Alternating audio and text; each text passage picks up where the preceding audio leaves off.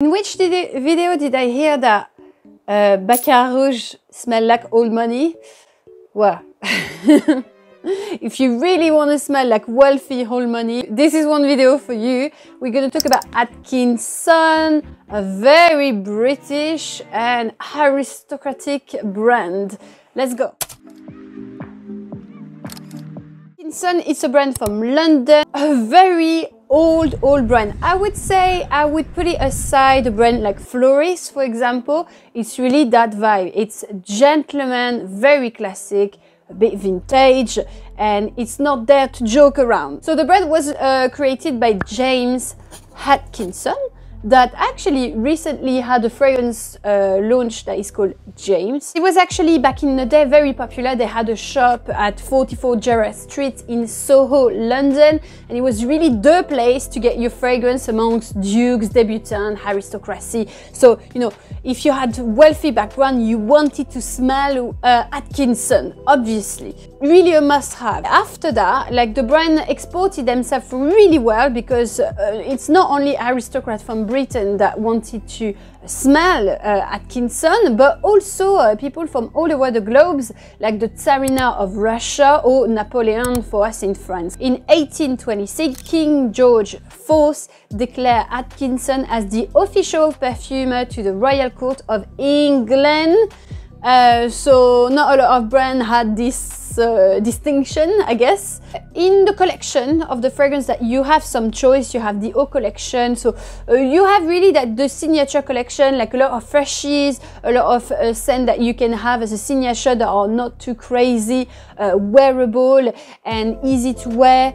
And you have the Oud collection that I have in a coffret. I need to show you that, it's so cute. Really the target of the brand, I would say, for me is definitely for a mature audience. I don't see someone quite young wearing Atkinson. It's all money, wealthy vibe, classic. It's very serious. Like, when I smell Atkinson, I don't want to joke around. You know, there's some brand like we talked about that is very fun and happy to wear. This is not about that. You know, Atkinson for me is very serious. It's very elegant, very timeless. That's it. A lot of them does amazing office fragrances for the serious, charismatic sometimes character. So I'm gonna give you my top 5 favorites. Some fragrance that I didn't include in the top, but I think you should definitely smell. If you smell some Atkinson, please try the Oddfellow Bouquet. This is for the people that love, for example, Tobacco Vanille from Tom Ford. It's mostly like a tobacco scent that is slightly resinous. I do think it's a really great scent, so I encourage you to try this. Amber Empire as well, if you like ambery scent. This is a ambery scent that have a vanilla top note, so really like you can really smell that vanilla in there. But also they do amazing green freshes, and this is somewhat something that makes me think of Penhaligon's, for example. You know, like Penhaligon's, they do a lot of freshes as well amongst their very heavy scents. So, for example, mint and tonic, that smell a bit like a gin tonic, like the perfect attire for a gentleman. I'd say, like, for me, the gentleman has to have a vestiaire that is nice cologne for the day, nice freshes. And actually that's how Atkinson started the journey. They started by a fresh eau de cologne, you know. I'm saying gentleman, but it's the same for women. Like, if you want like something ultra chic, ultra elegant, this is a good way to have like a nice eau de cologne and something a bit heavy for the evening or for daytime, but you know, like to have a vestiaire, a fragrance for different occasions. So you have mint and tonic, Posh in the green, lavender on the rock. That is an amazing fresh lavender that I really love. So these are great fragrance, I would say, for fresher aspect. In my top 5, surprisingly and not surprisingly, it's mainly like warmer scents. So I think it's perfect for fall and winter. So it's a good season for me to talk about this. Delivery arrive. I think we have some McDonald's arriving. Oh, that's really bad, Clemence, really bad. And I'm talking about elegance. I'm talking about elegance. Anyway, I need to film that quickly because I'm starving.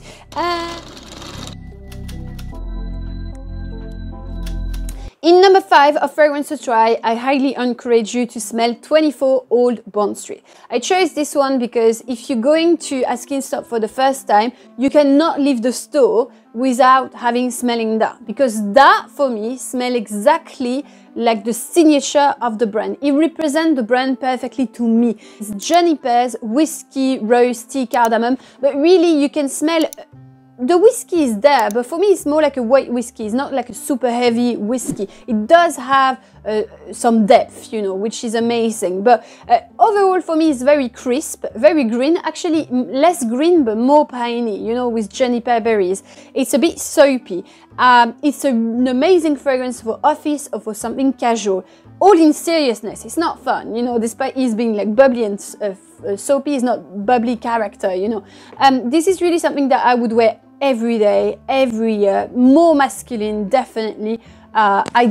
You know, like when you smell something like this, you directly smell of that old-fashioned vintage character. So yeah, I think it's an iconic fragrance and you should try it. I do love the addition of a bit of boozy note without being too much in the fragrance. For me, it's ultimate class, huh? My number 4 is Her Majesty the Queen, so it's a good time to show you this gift set. These are miniature scents. Excusez-moi. Look at it. What is going on? Sorry. I said I'll be sophisticated today. This is incredible. Look at this little bottle. Just to let you know, though, these are not spray. These are dab on. My number 4 is Her Majesty the Queen. Like Her Majesty the Queen, and you have Her Majesty the King. Was not big a fan of Her Majesty the King. His Majesty the King, because it was a bit like very discreet, slightly leverish. I prefer this. Her Majesty the Queen. This is a oud.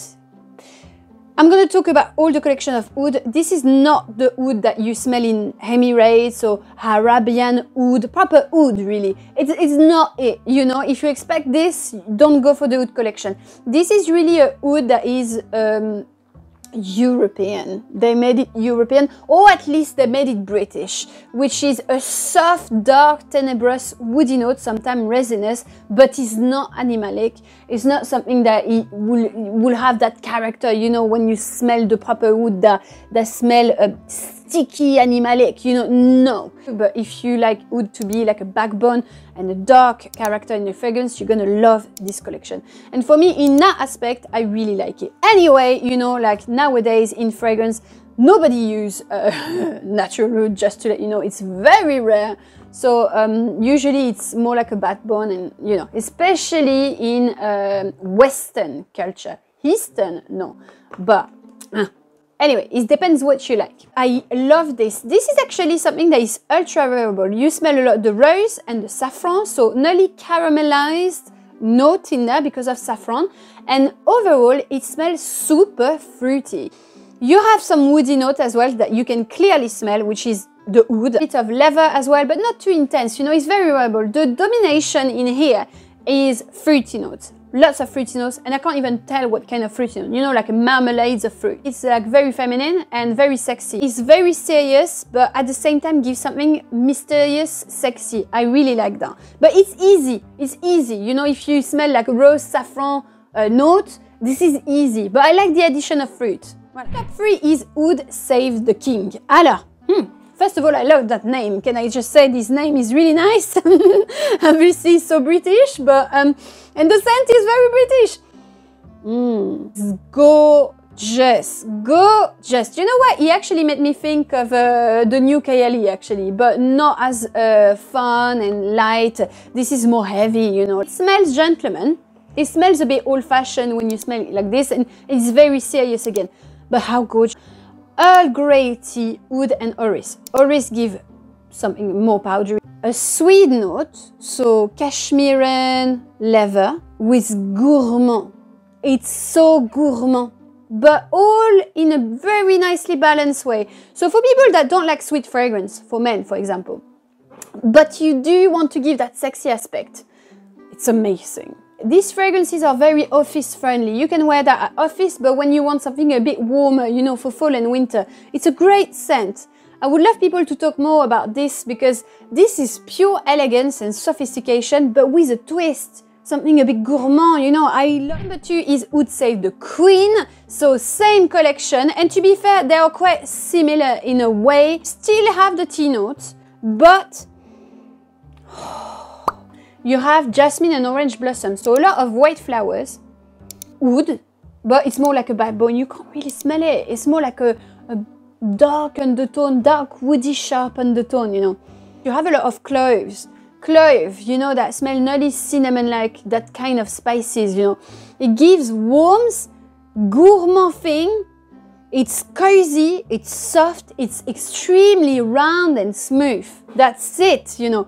And you smell a lot the tonka bean in a dry down that is vanilla-like, but a bit darker than a vanilla scent. This is gorgeous. I absolutely love. I get the orange blossom directly in my nose when it starts. And then some cozy tea notes. It's, oh my God, how luxurious it is. This is next level for me in great ingredients. It's so mysterious, so sensual. It's lingering, but gorgeous projection. And my number 1, this is my love at first sight. The first time I smell it, I was just like this. I've put my nose like this. And I was like, oh, I love because, you know, in fragrance, especially on men, I think it's extremely sexy. This smells like rum, vanilla, cacao, and cashmere. It smells quite powdery. It's a powdery kind of vanilla dry down. The rum, you know, it smells like the barrel of some pirate cave, you know. Like, I am loving it. And it smells delicious with the dry down, with the chocolate note. This is a magnificent way to wear something a bit rounder and sweeter. Oh my God, how powerful it is. It lasts ages. It's a killer. It's a beast killer. And you know, like, I think you need to find good occasion to wear your killer mode, but you want to impress. This for me, it's like top 10 sexiest men's fragrance. This is so underrated. You need to smell this thing, honestly. I think especially for fall and winter, when you have this kind of like old pirate smell, it doesn't smell old, don't get me wrong. And the gourmand vibe make it super modern. But you know, when you have that smell in fall and winter, do you know, like, it's super qualitative. It's super qualitative. From just the opening, I'm like, yes, I'm signing up. And this is a bit different. I love it. I love it. And I would love to wear this myself. I think this would be gorgeous on me. I don't want to buy excessive amount of fragrance, to be honest with you. I want to be like more, you know, I don't want to buy a lot of fragrance and then finish by not really wearing them. I want to focus on fragrance that I think I'm going to wear a lot. And this is one of them. 100%. Beautiful. Right, guys, I hope you enjoyed the video. I hope it helped you to understand a bit more the vibe of Atkinson, because really the vibe is in those videos dedicated for brand. I don't want to talk about everything. I want to give you, maybe you will watch that video and be like, oh, this is for me, or oh, this is not really my style. So guys, I hope you enjoyed the video. Don't forget to subscribe to my channel. Big thank you to the latest super thanks, guys. You're supporting directly the channel, especially nowadays when I do have incorporating a long format in my channel. I have to say it pushes down my revenue at the end of the month, because my long format is not as watched, but I really enjoy doing it, so I don't want to stop. So people that are doing super thanks, you're supporting directly the channel, so it's extremely appreciated, guys. So I wish you a lovely day. I hope to see you soon, and bye now.